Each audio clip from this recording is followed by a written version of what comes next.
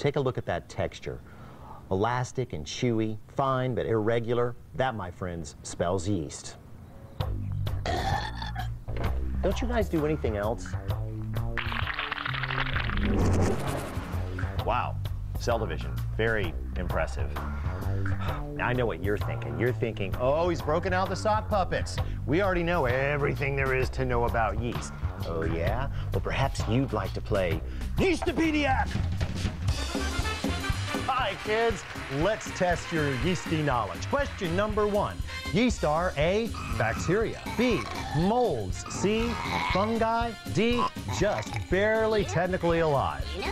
The answer, of course, is C. Yeast are fungi, which is why they get invited to all the best parties. Never mind. Question number 2. Yeast, Latin name, Saccharomyces cerevisiae, means A, very small mushroom, B, faceless orb, C, sweet beer mold, D, stinky sock puppet.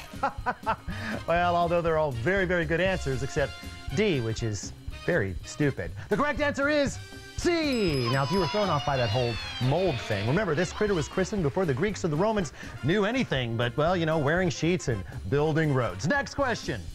The process by which yeast consume sugars and produce CO2 and ethanol is called A, tying one on, B, pigging out, C, cross-pollination, or D, fermentation. Why, that's right. The answer is D.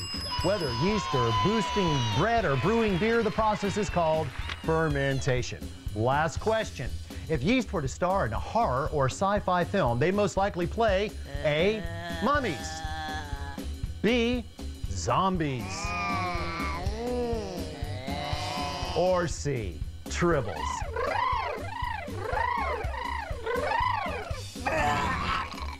The answer, all of the above. They start out dry as mummies, they reanimate like zombies, and then they reproduce like those gosh darn tribbles. So, how'd you do? Who cares? Let's bake.